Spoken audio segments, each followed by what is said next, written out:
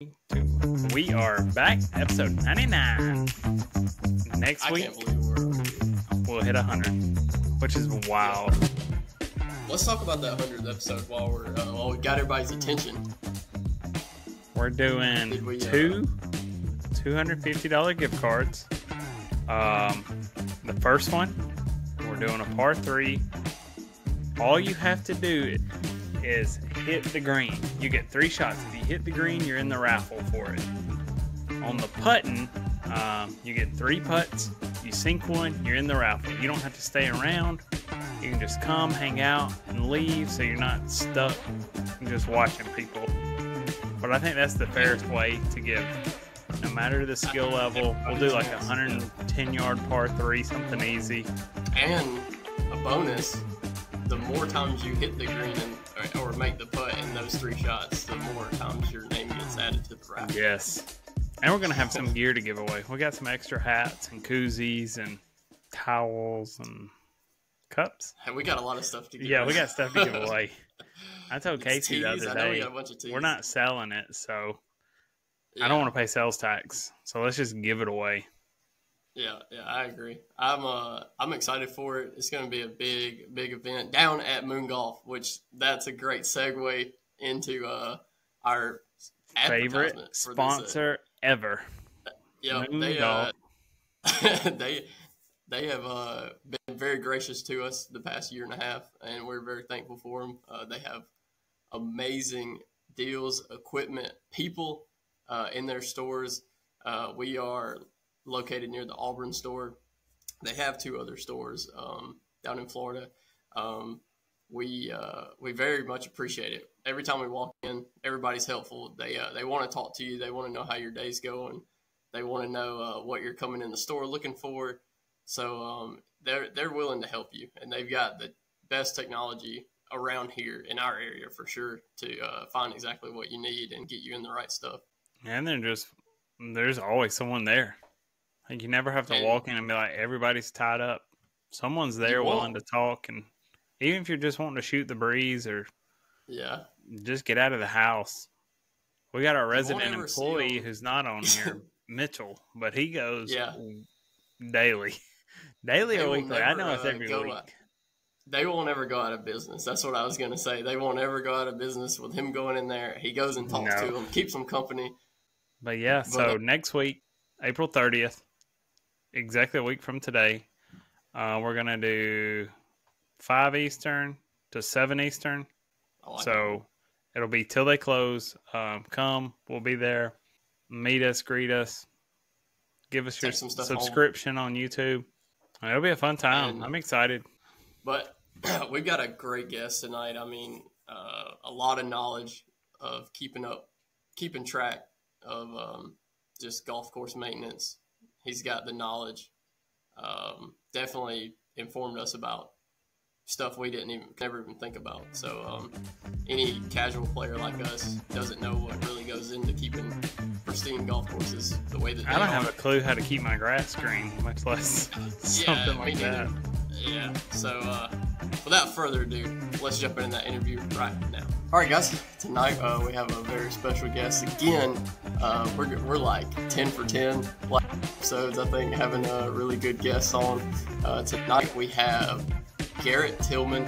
He operates at the prestigious Green Island Country Club in Columbus, Georgia, right from us. He's superintendent there. He has his GCSAA Class A golf course superintendent. He's graduated with Associate of Science in Golf Course Operation and Grounds Management. I've seen a lot of his work that they do around the golf course on his YouTube channel, The Superintendent's Perspective. And I got linked up with him through good buddy Brent Oliver that works there also. So welcome to the show, Garrett. Appreciate it. Thank y'all for having me. So first and foremost, how long have you worked at Green Island, and how did you get to your position there? So I've been at Green Island a little over 5 years. I came here from Golden, Ocala, and I don't know if that name rings a bell with you guys, but Ocala, Florida, kind of north central Florida. It's a club. It's got some replica holes on it. It's a really, really cool track. They've actually expanded to 27 holes since I left that facility. But I was there for like 2.5 years, almost 3 years, something like that. And then before that, I was actually up in Memphis, Spring Creek Ranch, which is another really, really cool track. So just kind of made my way back to Florida. I'm originally from Jacksonville, and it's somewhat militaristic how you have to move around. You just kind of follow the jobs wherever they're available. So as an assistant, this job came available. Green Island's got a rich history. Made your way around, military lifestyle, essentially, just taking jobs wherever they come. And now you're in a prestigious role at Green Island. Yeah, I mean we're not super high end, but I would say we're middle of the road. We're definitely not bottom of the pack at all. I love this golf course, man. This is a unique. If you guys ever played here? I've never made it out. I know the first time I heard of Green Island, I was working at Synovus, and they were talking about where the CEO and everybody plays. And they're like, oh, they're members at Green Island. I said, where? And this was before I started playing golf. I was like, where is Green Island? And then I looked at it on the map. I said, oh, it's right here in Columbus. And since then, I've known it as like where the big dogs at Synovus play. So I know it's got to have some type of status. Yeah, it's a good track. We'll have to fix that. You guys need to come down and play 18 one day for sure. I would love to have you down. But yeah, it's a really cool track. When you get down here and you see it, it's just kind of like, where am I? Triple C is the other club in town. That's kind of our main competitor. I mean, we're friends with those guys. I mean, it's not hostile or anything like that, but it's just two different properties. You get up to North Columbus, all of a sudden you get into some rolling hills, and then you get on the Green Island property, and it's hilly. It's very hilly, so it's a very unique piece, and it's a lot of fun to work on. When you're running a course, oh no, you can go ahead, Brady. Sorry, no. What I was gonna say is I don't want to get Brent in trouble, but he sends me a lot of Snapchats throughout the day. Right. And honestly, I've told him multiple times. I'm like, he'll send me a picture of like a green, looking back up the fairway and everything. I'm like, dude, that place looks like a mini Augusta. Like that's what I tell him all the time. Like just from the pictures I've seen, I'm like, dude, it looks, well kept as it could be. I appreciate that. Obviously we're not quite on their level. We're close. No, I'm just kidding. But it really is kind of, you could call it a West Georgia Augusta. The layout, not necessarily the shape that we keep it in or anything like that, but it's a very unique property. And to be honest with you, I don't, that's not bad to me. He's not in trouble for that at all. We've got a great group of guys here. That's the reason for our success. The guys take pride in their jobs, constantly taking pictures. We've got a group text where guys will, chat with each other, even when they're at home sitting watching TV and stuff, and they're constantly sending each other pictures, bragging on the golf course, bragging on each other. You got a team like this, it's almost impossible to fail. I mean, we just have a really, really good group of guys. That's come around really in the past probably 18 months where that's really become the status quo. When you run a course like that and you have the country club in town, is it more, because I'm sure it's not so much we want every single person, is it there's a piece of pie for the members around to pick a course, and you just do everything you can to make yours the best, the most desirable piece of pie? So what I would say to that is, the way I look at it, I don't want to be better than Triple C or better than another golf course because they're not good. I want them to be amazing, and people come here and still say, wow, Triple C or whatever, whoever, XYZ club is really good, but Green Island's better. It's a friendly, rivalry. I don't want anybody to fail. Those guys are my fellow superintendents. As an association, we're brothers. If he called me Keith Bodine is the superintendent over there. If he called me tomorrow and needed anything, I would bend over backwards to help him out. And we've shared equipment before. We've had stuff go down and they bailed us out and vice versa. So, it's a friendly rivalry. I'm sure he would say the same thing about us. What's like when you're getting there in the morning, you're setting your crew up. I don't know if you're getting there as early as they do, but what's a routine prep day like on the course? Like when there's just going to be a mostly member play like throughout the week or something like that. Yeah. So we, both my assistants get here about 5:30. I'm usually a little bit later than that.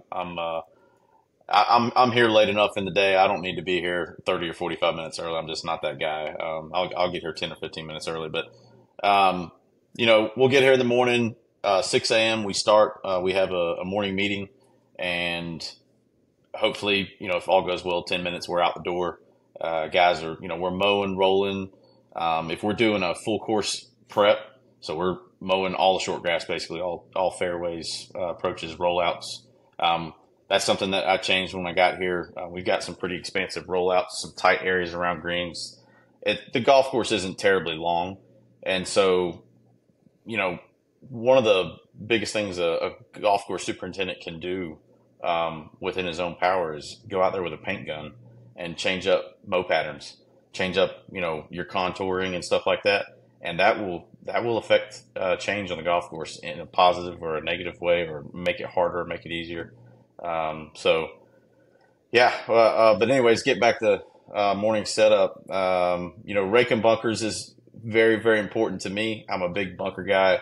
I've been to a lot of really good clubs and played golf, and the bunkers be poor. And it's probably because I hit into bunkers a lot. So I'm very familiar with them.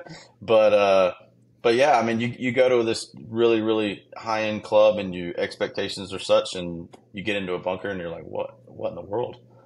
So they're kind of a overlooked amenity or a part of the golf course, in my opinion. It's something that can make or break the round. I don't know. They're important to me. So we rake bunkers every single day. We never skip a day on bunkers. Every 2 weeks, we go through and we edge them. We add sand where it's needed, but bunkers are, they need it. We need a bunker refresh. They're probably about 24, 25 years old now, from a construction perspective, but, you just kind of have to work with what you got. That's not always a possibility to, reconstruct things as needed. So yeah, I mean, that's pretty much a day, and it's not, it's exciting to us. I'm sure from the outside, it's probably not terribly exciting, but we get into it.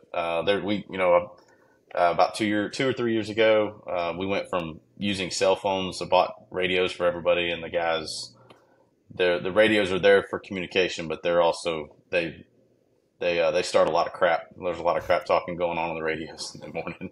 So it's a good time. We enjoy it. We enjoy each other. We enjoy being on the golf course, watching the sunrise, seeing nature just come alive all around us, and being a part of something bigger than ourselves. I feel like bunkers can really change your perspective on a round. If you go somewhere, you land in the bunker, your first thought is, oh no, I'm here. But then when you get in and it's like beach sand, yeah, you're like, oh, this is well maintained. I'm getting out of this. You already, your confidence level goes up so much just because you're like, I can do a real golf shot out of this, instead of somewhere they don't maintain the bunkers. It rains. It's almost like compacted mud. Right. So and something cool I'm a bunker appreciator. We appreciate it. Now, something cool that we did that's unique, not to, we're not the only ones that have this, but I would say at a club of our level, this is very unique. We have bunker irrigation. So in 2020, we did a irrigation renovation, and I'm very blessed at the club that we're at. We don't get told no very often. Of course, I don't ask completely ridiculous questions, but in that irrigation renovation, I requested that we put small rotors in all the bunkers. So we're able to keep the golf course firm and fast and still maintain moisture just inside the bunkers. That is huge when it comes from a bunker maintenance perspective. Guys jumping down in the bunker first thing in the morning. If it is really, really dry and guys are trying to blow debris out of the bunkers, you're blowing sand all over the place. Then you lose your consistency. Areas get too thin. And when we're able to run water, we run water in bunkers almost every night. Not much, just 5 to 10 minutes, but that's enough to keep the surface, that surface moisture. And when you get into it, it's nice. It's nice. I would have never even, I don't know, like that's thought not about something I that. would have thought about. Yeah, so that's very interesting there. Like that's information that we definitely, I guess, casual players like ourselves and people that listen, we would never think of anything like that either. Right. Yeah, it's unique. It's not, you don't see that everywhere. I think you're probably going to start seeing that more and more. Stuff that works at the bigger clubs usually trickles down to the smaller clubs, those ideas. Right. So Makes me want to ride 18 holes and just sit beside you and you go, that's what we did here. That's what we do here. Yeah. This is why this works. This is why it doesn't. Do you have many members make suggestions like, hey, have you thought about cutting this different or maybe doing the green a little different here or anything like that? Or is most people just enjoying the round? I think the majority of people are enjoying the rounds. I certainly have, I would say 5 to 10 members that are overly enthusiastic about agronomy. And I probably in another life, they would do what I do. Because they know enough to be dangerous, ask a lot of good questions. But for the most part, and I really do think that's why we are successful, is they tend to let us do what we do, which isn't always the case at some country clubs.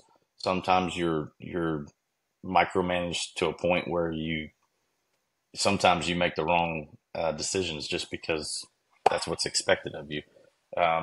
Again, that I'm very, very blessed to have the membership that we have. We have a good membership. We have a strong membership. We have 970 something members. I think around 400 golfing memberships.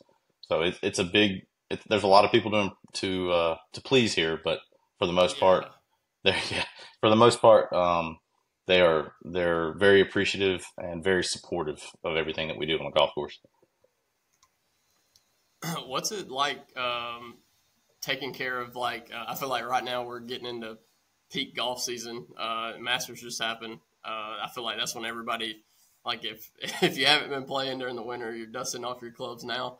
And so what's it like keeping the course in tip-top shape, all the way to the end of the year, starting now? So I think that's probably one of those things that's misunderstood about what we do. Keeping the golf course, we strive to keep it in as close to perfect form as we can, but that's just impossible. It is. Whether it's a rain event, some sort of weather system moves through and destroys the golf course, or you get an unusual cold spell late into spring, and that is going to affect everything. Really, it changes everything. Sometimes it can be for the good. A really hard cold spell late in spring will speed the greens up because it slows growth down. But then that also, you have to react to it with our growth regulators and things like that we apply to the greens. Everything can be tricky when it comes to timing and all that. So, I mean, we try to keep it as close to perfect as we can throughout the year, but I would say that for the most part, our membership is very satisfied with how we keep the golf course. If the greens are under 11, I'm not happy. I really want to be 11.5 or better. Tournament play, we've got member coming up this weekend in 3 days. And we're already making game plans. So we're most likely going to be coming in the evenings and maybe doing a single cut and a roll, then double cutting and rolling in the morning, trying to get speeds up.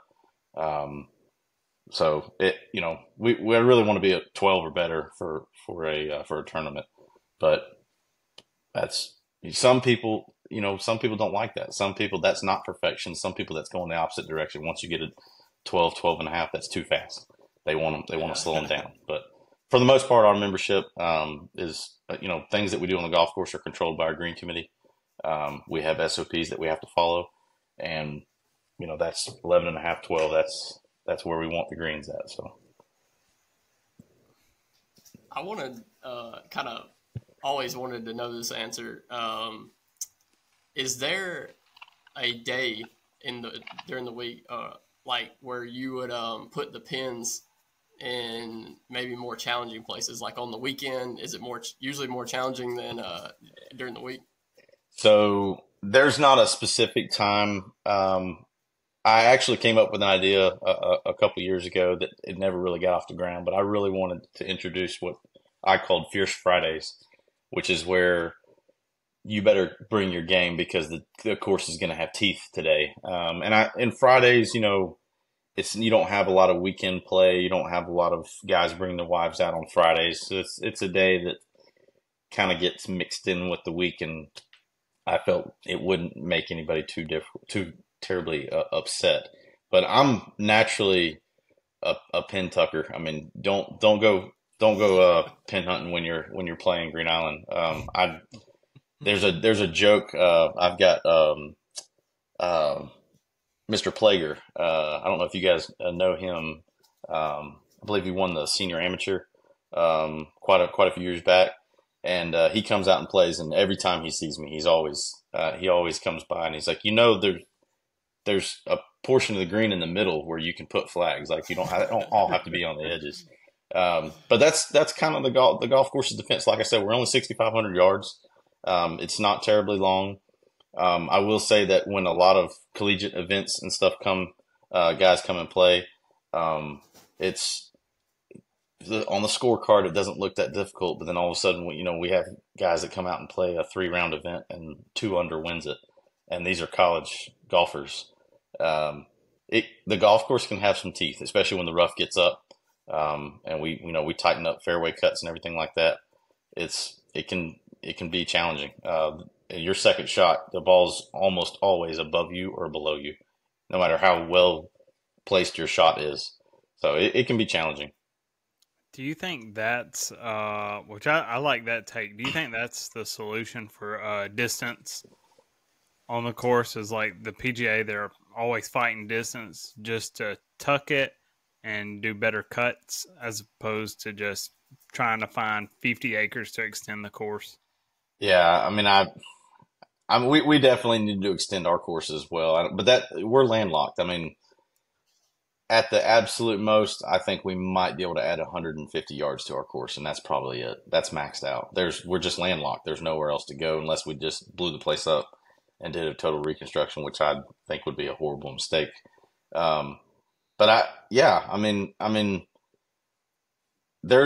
technically speaking, there's no such thing as an illegal pin. Now, I'm not saying you need to put it on a 5.5% slope. That would be atrocious. That would be a fail.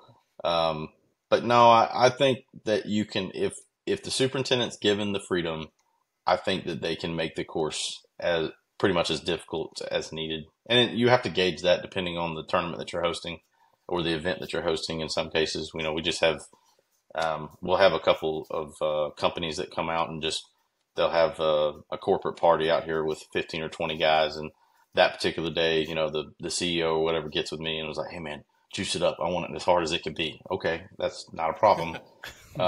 So yeah, fast greens. I mean, you can turn the greens up almost infinitely, really, if you do the right things. But you also don't want to play silly golf. Yeah. 3 years ago, Sunday of member guest, I had to stimp, I think it was 7 or 8 greens before I could find a piece that was flat enough and long enough to get a number. And we were like 15-1 or 15-2. It was stupid. It was dumb. I let him, that got out of hand. That's too fast. That's way too fast. It was like putting on a granite countertop. Yeah. Yeah. I think if you're really wanting like primo, tournament conditions, 13 and a half, that's fast enough. That's especially with how undulated some of our greens are. almost every single green is pitched in one direction or another. Downhill putts can be screaming. Do you have a favorite hole on the course that when you see it, you're like, this is my dream design. I love it every time I see it. So number 4 to me, it's probably not a real popular hole for a lot of golfers. The entire fairway is pitched to the right side, the player's right side, probably 20 or 25 degrees. It's a big, I mean, you hit the top of the fairway and you're down in the bottom if it's dry. I mean, no matter it, we can have the fairways at 3/4 of an inch and you're probably going to roll all the way to the bottom. And then you get into that rough that's on the right side that can be kind of thick. It's a hole that we were able to put our thumbprint on, almost 3 years ago, I guess. No, it was 2 years ago. So there's 2 left-hand side bunkers, or were, and those bunkers were underneath some pine trees, and we were losing the battle to the pine trees. We would go through every year, it seemed like, and we were cutting out 2 and 3 inch roots. Somebody was going to get hurt at some point. It was a weird placement. I don't know why they had put them there. It was architecturally, it was odd. And so we filled those bunkers in. And we wound up putting what we have deemed muffin tops. And it's an area where we've got the grass grown up 4 or 5 inches. So there's still danger on the left side. And there's 5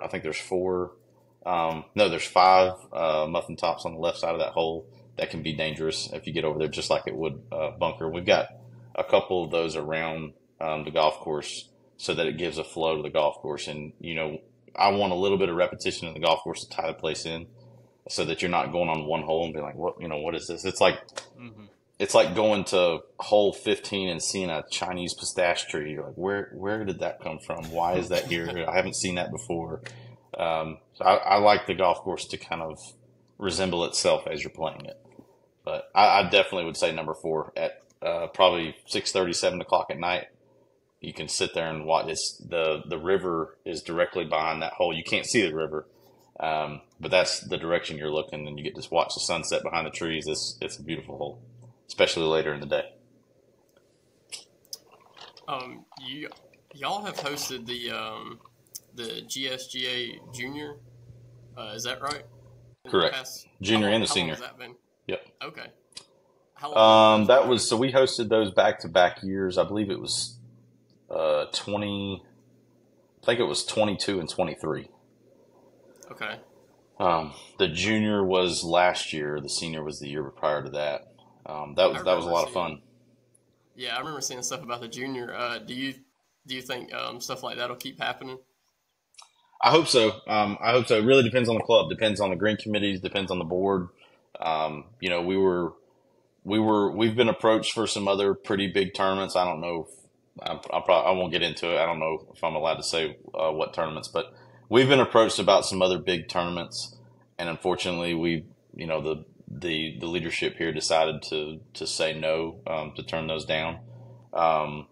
It's not a real big deal. It's just the flavor of whatever the membership at that time is desiring. Sometimes clubs don't want to go through the headache of hosting a big tournament. From our perspective, it's a lot of fun. But you get a lot of practice rounds leading up into the tournament. It interferes with member play, which can be an issue.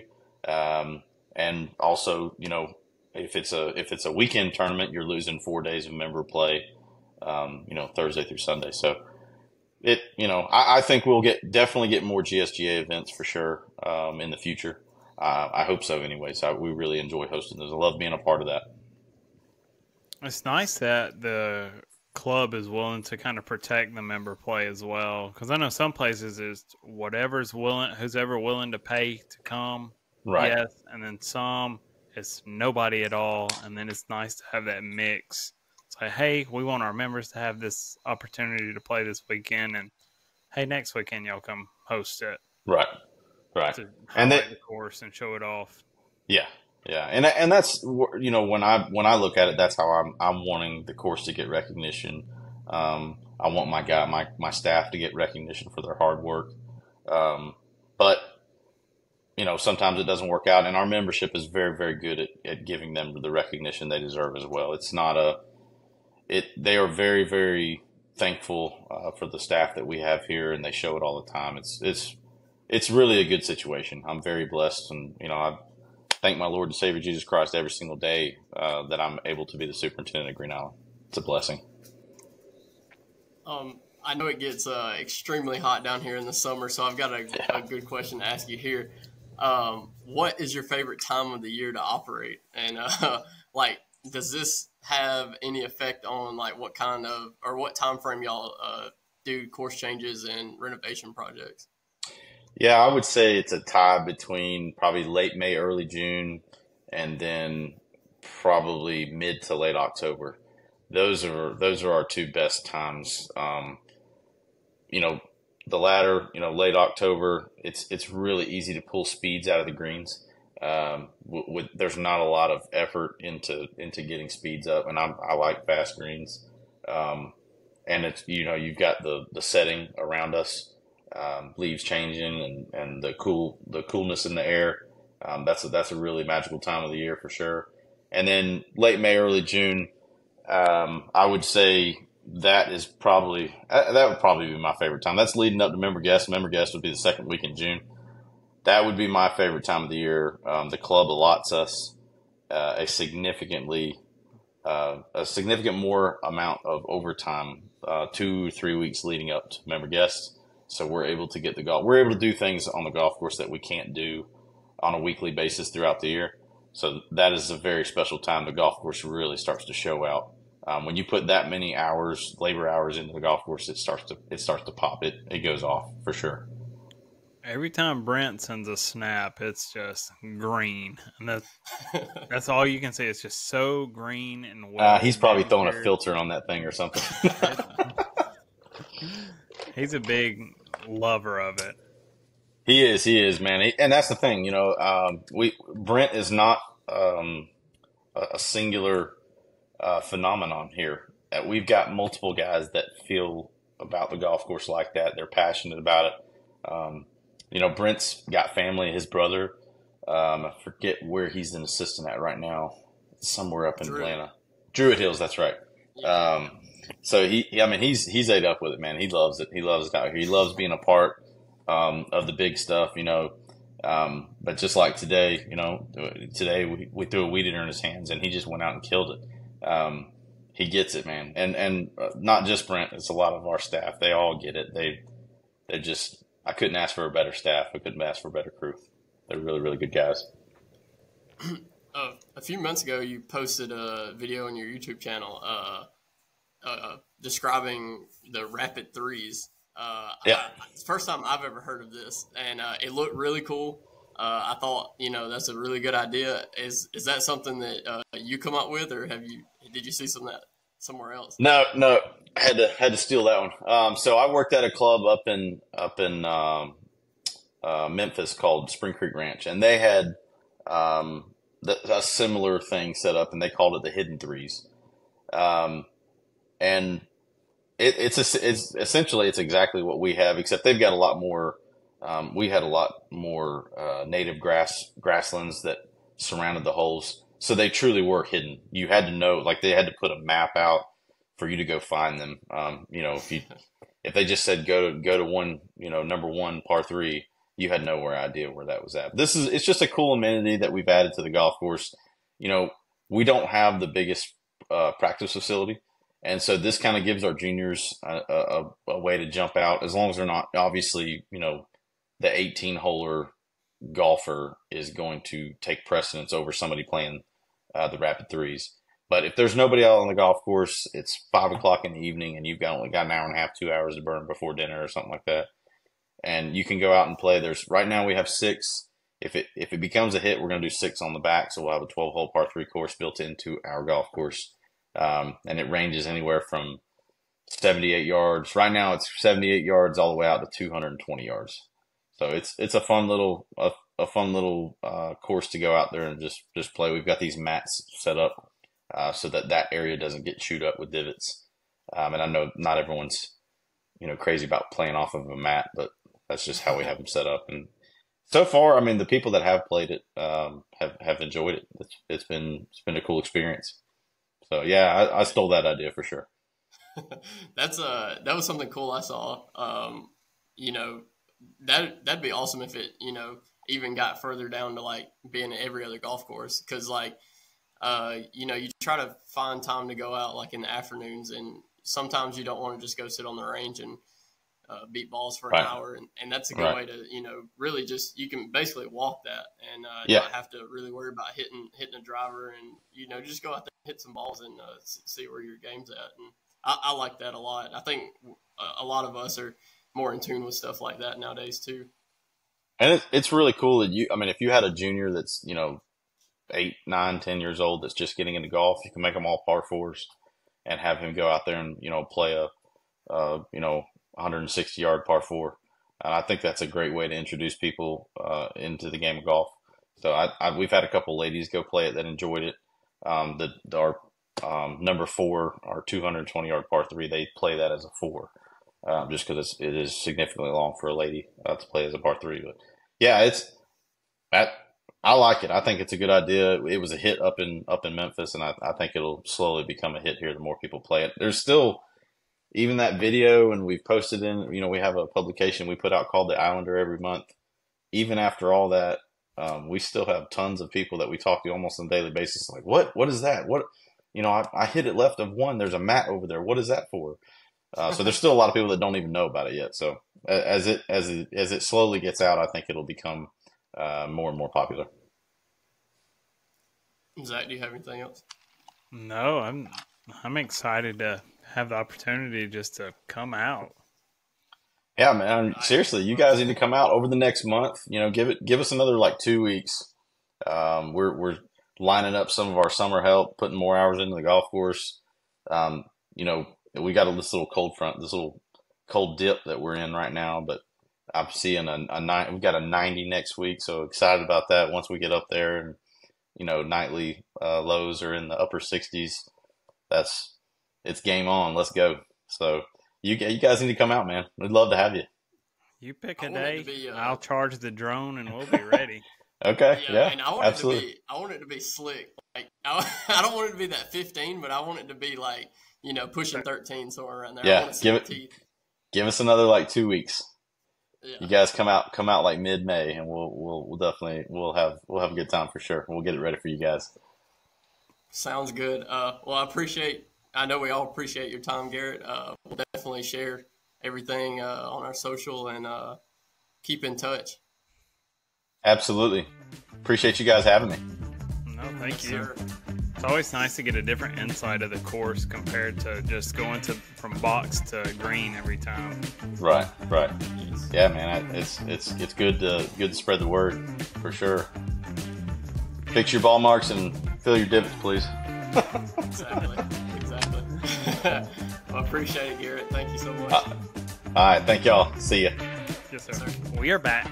That was Garrett Tillman, Superintendent, Green Island Country Club. Thanks so much for coming on. We plan to go there soon, highlight it, get you some nice green footage. Yes. And enjoy it. I hope he can go with us when we play. I do too. It would be great to play it, but I'd love to play and like say, what do you think of this? What would you change of this, and get him all fair? Because I know sometimes when you're interviewing people, you can only say so much one way or the other. That's very true. Can't be off the collar. Yeah.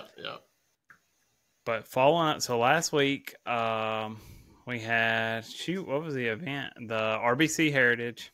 Scotty wins again. I was telling my buddy at work, we're going to have to outlaw picking Nelly and Scotty. They're too good right now. Yeah. I looked back at our LPGA picks, and We've four of all us picked Nelly at one point in this 5-win run. Yeah. And, I mean, she's gotten us all good points, though. Yeah, she's as good a golfer as you can be. I think if she was a man for the distance, her and Scotty would be Phil and Tiger. Yeah, for sure. They'd be having some crazy down the stretch battles right now, I would imagine. But nobody really did great on the picks except Mitch had Ludwig. Yeah, yeah. But he was hot He's from kind the of like a solid. Masters. Yeah, he's solid. I kind of looked at I Zalatoris played good. That's who I had picked, and he played good at the Masters, and I just thought, he might be riding off of that, but he's still getting his feet back under him.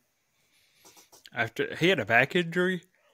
That's right. He had one like a similar surgery that Tiger did, like back when he was having all his like one of those spinal fusion things. I believe. That'd be awful. I tell Joni from time to time, like my back hurts from where I heard it playing softball, and I'm like, what if I got surgery and then I can never swing again? Yeah. It's one of them. It's like unknown. It's like, can you just live with the pain and a couple of ibuprofen, or can I talk to Tiger's doctor? I know he's got to be in my network. That's right. But this week we have the Zurich Classic. Where's it at? I didn't even put. Are you looking in the outline? I'm on the Zurich Classic. It's in TPC, Louisiana, down in Nolens. Bayou, baby. It's a team event. Is it best ball, I assume? Yeah, I believe it's best ball between there's two partners on one team. Yeah. Not to get too confusing there. I couldn't think of what I was trying to say. Yeah. So it's best ball. I'm going Sepp Straka, who's been on a tear lately. I feel like he was kind of unheard of in the big names. But his scoring lately has been hot, so I'm hoping he can carry Bryce Garnett up. I'm jumping around trying to find the picks. I know Mitchell picked Will Zalatoris and Sahith. You picked Rory, Shane Lowry, and then Casey picked no hat, Pat, and Xander. Yep. But it's gotten tight. I was looking at the pick'ems, and Mitch is doing a lot better than I thought he was. Yeah, he's made a lot of ground up picking Scotty for the Masters, and then we lost a lot. We lost a lot of points. I have. We lost a lot. And I felt like I had a 100-stroke lead on everybody except you. Yeah. And now I'm in the lead at 192 under. You're second at 161 under. Mitch is third at 158. Oh my God, he's only 3 strokes behind. And Casey's at 84 under. So by the way it's going, I mean, which obviously it can change, but I feel like Casey's going to play an actual event filmed with a walking caddy. Yeah. The LPGA pulled up by chance. For their event this week. Did they have an event this week? Because I know they're coming off the major. I didn't even check, honestly. When's the JM Eagle? See, I should have put the dates on all this stuff so that we'd know, but it is so hard to keep up with the women. It is. They take like 2 weeks off and they come back and then they have a major. And they're around the world. Yeah. I have no idea. It's this weekend. Oh, we need to make some picks. We can do that. April 25th. We'll have to just put that in the graphic on Instagram. Yeah. Because none of us have made picks for that yet. No, I didn't know it was this weekend. I had no idea. I'm going ZUN. I'm just going to pick the favorite. I picked her before, and she was over par. I think she played well this past week at that major, the Chevron. Looking at the odds, ZU's the favorite. Ayaka Furoy, Si Young Kim, Jin Young Ko. Is it more of a Korean game for the LPGA? Is it just more women? I mean, I know there's a lot of Americans in it now, but was it hotter internationally for the LPGA than the women historically? I believe it has been, especially in the last 15, 20 years, I think. Because, TaylorMade was bought last year by a Korean brand. I remember that. Yeah, and that's the first time I've actually thought about that since I remember seeing that. I'm just here with That is very nuggets. interesting. I just got nuggets. If you got the sauce to dip, I'll throw some nuggets out. But yeah, I think that's it for episode 99. This time next week, we'll be at 100. I'm ready. My pick for the LPGA is going to have to be TBD. I'll make a better prediction later, but I'm excited for next week. It's hard to not pick Nelly. I doubt she's. Yeah, if I was her, I wouldn't be there. But what about Scotty? I don't know. Danny Rapp was talking. He said, yeah, he come in on Wednesday night, played 9 holes, started Thursday with a 2 under, and then just turned it on. Yeah. And I thought he might actually withdraw last week from the Masters. I was like, his wife's she's only 8 months pregnant. She's not even 9 yet.